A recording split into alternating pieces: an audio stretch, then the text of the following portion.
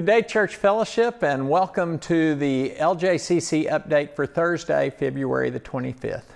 Boy, what a difference a week makes. Just a few short days ago, it seems, we were freezing and having worried about whether we could get warm. And, you know, I'm betting that a few of you even got a little hot and sweaty over the last 2 days. Rain's come. We're thankful for the earth to be replenished, but it just brings that humidity back. Nonetheless, again, as we've said 100 times, if you don't like the weather, just wait a few hours, it'll change. We're in Texas. On Sunday, we reminded you that we're going to have some changes to our texting process. I said that you'd get a message in the early part of the week.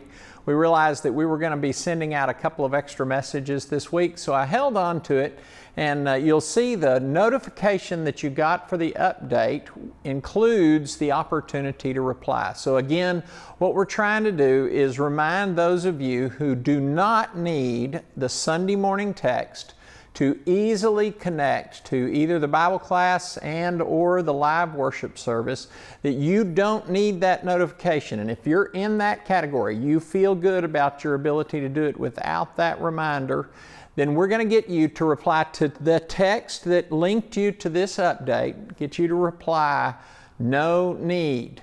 We're simply hoping to be able to reduce some weekly, monthly costs because of the texting. All of our texts cost us a little bit each text, and we're hoping to be able to reduce those costs, and this is a part of that process. Again, if you in any way are concerned that you might not be able to find the links without the reminder, we don't want you to reply. We want everybody to feel like they can get connected, particularly to the live worship service.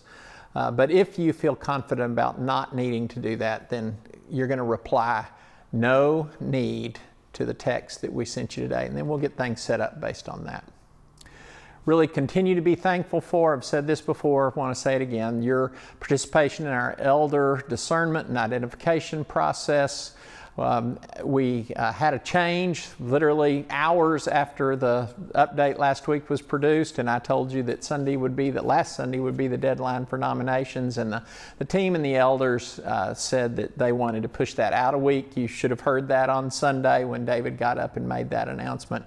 But this week, this Sunday, is the deadline. If you have any questions about how to get nomination forms in, again, right over my shoulder here is where it is here at the church. But if you're not wanting to have to come up, if you need a form and don't have one, there's a link on the home page. You can also go back to last Sunday's worship and fast forward to kind of after the sermon and Lord's Supper. David has a really good announcement letting you know what's going on. If you have any questions, don't hesitate to call us at the office. But we'll only be open till noon tomorrow if you want to get that message to us, and we can maybe help you in that process. Our February mission emphasis has been Hope for Haiti's Children. It's been a blessing to hear the prayers and folks talking about it a little bit. Incredible work in a very difficult place in the world.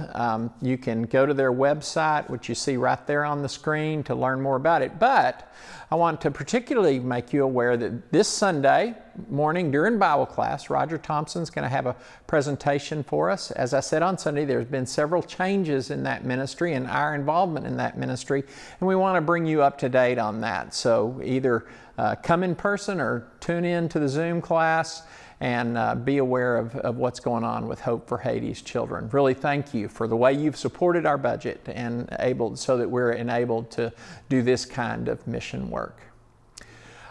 We got off to a great start last night with our new Wednesday night Kids for Class Bible classes. The music and more continues to be well attended, and they're having a great time together. Our younger age class, toddlers through 5-year-olds, and our kindergartner through 4th grade class really had several kids involved there, a bunch. We had a bigger response than we anticipated. We're really happy about that. Miss Joanne, of course, continues with the 5th and 6th grade girls. So yay, Kids for Christ, and yay to that ministry for getting those Wednesday night classes going. We would love to have you involved. Again, there's always an adult class that's going on, so you can come up. It's not that you have to leave and just drop the kids off. We have things going on that you can be involved in. Be sure you're aware that this is the weekend that our youth are attending the Soul Link retreat, again, the day trip down to Palacios. I want to ask that you would be praying for good things to happen again this year with our young people. So I wanted to remind you of that one more time. Also, I need to make you aware. We had the second of our ministry potential and budget meetings with the ministry leaders and the deacons and the elders last night. And as we continue to move forward with that, Kevin mentioned it on Sunday. I just want to bring it up myself. This process has been a great blessing to us, asking you to tell us where you want our spending to be.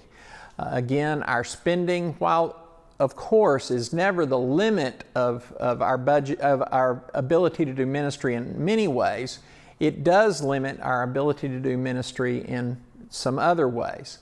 And right now, you simply need to be aware, wanting to appeal to you directly, that we're about $1,000 a week, not a month, a week, behind where our giving was last year. I mentioned our ability to do mission work in Haiti. In addition to Haiti, our mission work in the Dominican Republic, in Singapore and China, in Indonesia, and in Brazil are dependent on your giving. Not to mention things like VBS and children's ministry things that we want to go on. All of those things are dependent on your support. So really asking you to think about where your giving is. Again, is it at the level that you feel good about in wanting to support the ministries that go on here? Also want to be sure that you're very conscientious about getting those gifts to us over the next 5 Sundays. It's very easy for us to go on vacation or do several things and not get those gifts in and then realize, oh, the process is over. Oh, wait, I still have. So we need those to come in. Again, you bless us in a great way with the way that you've supported our budget. Please don't hear me complaining about your giving. Simply that we do everything we can do to make you aware of the status of our discernment process at this point. You can always make your gifts here at church, in the box here, in our Kids for Christ bucket there as well, but lots of online options that you can take advantage of. Just want to be sure that if you're wanting to give, the ability to do that is very important over the next 5 Sundays. Let's turn to our prayer request. We've got, again, so much to be thankful for. We just got word in just the last few days, kind of been interesting how it's happened so quickly, but Jorge and Amanda Valiz made us aware that they and the girls are wanting us to celebrate with them as he has gotten orders to be transferred to Ellington Field to work with active duty Air Reserve. And so the family has chosen, even though work's pretty far to the east, they want to live here in Lake Jackson and continue get reconnected to this church family. We are so thankful for that, and I know Joe and Gabby are also really, really thankful about. Maria Vargas was here on Tuesday. I got to see her, and first time I've had a face-to-face conversation or mass-to-mass conversation with her in a long time. But again, we celebrate the great reports that she's gotten, that she's cancer-free, and she just, again, over and over, can't say enough thank you for your prayers in her behalf over the last months and even years. Also, speaking of Joe McShann's family, he's been letting us know about his relatives, the Files, and others that we've been praying for over the last few months. And he wanted to report to me that everything's doing much better in all of those situations. We want to continue to lift up in our prayers some folks. Ronnie Mullins, we've been praying for a while, and his diagnosis has come back. He's got an ulcer in his stomach, but also has some diverticulitis, and so he's got some adjustments that he's going to need to be making, and we want to pray that things can be done to relieve him of the pain that he's having. Bob and Connie let us know that Connie had a fall during the storm last week and in the icy conditions. She broke her leg. There's some details there that I believe are in the caring and sharing, but at this point they haven't, but they may be having to do surgery on that, so we want to be sure and lift up Connie Aubrey in our prayers. Also, Betty Stark sent us a note to let us know that she's continuing to have diagnostic tests and has some doctor consultation for some leg issues, blood issues, circulation issues that she's having, and we want to continue to remember her in our prayers. Sylvia Haro updated me that Israel Jimenez was back in the hospital for some further treatment, but he has now gotten into MD Anderson, and they're all thankful about that and feel really good about his care there. So let's continue to remember Israel in our prayers as he struggles with Hodgkin's lymphoma. Edna Allen, Jamie Gay's aunt, is going in for another round, or going through another round of antibiotics as she deals with an infection in her legs caused by lymphedema, and they're asking for our prayers. Also, last week, Bernice Skinner went back in the hospital with some pneumonia and asked for our prayers. She was expecting to get out this week, but we haven't gotten word whether she's gotten out of the hospital yet or not. So let's lift up Bernice and, of course, Jack and the family in that process. Want to continue to pray for our neighbors who are in need of assistance as they recover from last week and the difficulties that caused. If you're not aware, Disaster Assistance, Mike Baumgartner and Disaster Assistance is now doing some work in Texas, even in the Houston area. You can check his Facebook page, Disaster Assistance Church of Christ. Check his Facebook page for details on what's going on there. I want to continue to remind you to be praying for our country and President Biden in particular. And it's not about whether we agree or disagree with policies that are going on. God has called us to pray for our nation's leaders, the people who have governing authority over us. One last prayer request I want to mention to you. I want you to lift up Kevin McBrayer and his fiancée, Alyssa Campbell. Alyssa's been here before, and it may be that you got to meet her there. Their wedding is coming up on March the 21st in Charleston, South Carolina, but we're really excited to be sure that you know that there's going to be a couples shower. That means the men and the women are invited. In many ways, this is going to almost be like the wedding reception that most of us will not be able to attend because it's in Charleston. So invite all the men and the women to come be a part, meet Alyssa, and most of you would know Kevin already, but be sure and get acquainted with them as we celebrate. That'll be on 2 Sundays from now, on March the 7th. It'll be here at the building at 2 p.m. I want to extend our condolences to the family of Pat Moss. Peter Hunt has had us praying for her. She's been on our prayer list. She is a 96-year-old friend of Peter and Lisa's from when they were doing a little preaching job just outside of Searcy. They grew close to this family. A dear and precious person is his testimony about her. She passed away earlier this week, and Peter was called to come and be part of the service. So I believe the service was yesterday on Wednesday, and I don't know whether they're back home yet or not, but he's traveling. They may still be traveling. We have some birthdays to celebrate. First of all, Mary Hancock's birthday on Tuesday, March the 2nd. And then Billy Yates on Wednesday, March the 3rd. But today is the biggest day of all this week, and we want to be sure that we celebrate with Haley Yates, Karen Phillips, and Lisa Chapa, all right here on February the 24th. Happy February the 25th. Happy birthday, Haley and Karen and Lisa. We have an anniversary coming up this week. Van and Pam Manning are celebrating their anniversary on Monday, March the 1st. Let's be sure and celebrate with them. I'd ask you to join me as we close out in a time of prayer.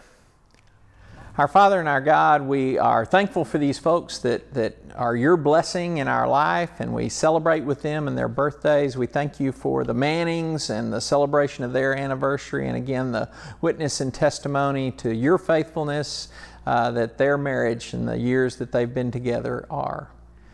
We give you great thanks for the news that we've gotten about the Valise's return to Lake Jackson and George's transfer. We pray that all of those things will come together as smoothly as possible. We join with Perry and Karen Stevens and thanking you for Austin's return from Iraq, and again that he would get here to Lake Jackson as soon as possible. And pray for their time together. We give you thanks. We thank you for Maria Vargas's healing, and we pray that you would continue to help her get stronger as the days move forward. Father, we're thankful for the Files and others of Joe McShann's family and relatives that are doing better. We give you great thanks and praise. Father, we want to lift up these to you. We want to continue to remember Ronnie Mullins and Joanne Fillo and Dave Newberry. We want to continue to remember Carlita Mulkey and Ralph Knockin. We want to ask that you'd get Bernice strong enough to get home from the hospital, be with she and Jack as this process continues to move forward. We lift up Shirley Kimmerling. We lift up Josie Miller and Jason Fagan and April Lubke. We want to lift up Dee Rambo to you and Candy Crest and Meg Scott and Kelly McCoy. We want to lift up Israel Hernandez and Ron and Nora McDaniel. Father, we lift up Betty Stark, and we pray for these test results to come in and give a clear path forward so that you can help her to continue to regain her strength. Father, we lift up Paula Roper and Nell Brown and Helen Cole. We want to lift up Chelsea Miller and Allie Wade and Edna Allen and Maggie Stroman. We lift up Carolyn Hunter and April Barton and William Hickel and Danny Bice to you. Father, we're thankful that as far as we know right now, we don't have folks directly connected to us that are struggling with COVID, and we thank you for that that condition of health. Father, we lift up in the midst of this continued pandemic our healthcare workers, our teachers, our courageous teachers, our first responders. Father, we want to lift up Kevin and Alyssa and their upcoming marriage. We pray for your blessing on them and their preparations for their new life together. Father, we lift up baby Allie Kalin and baby Lane. Father, our hearts go out to the family of Pat Moss, but we thank you for a life well lived and a great testimony in everything that she has done. Father, we would pray that you'd give Peter and Lisa a safe journey home.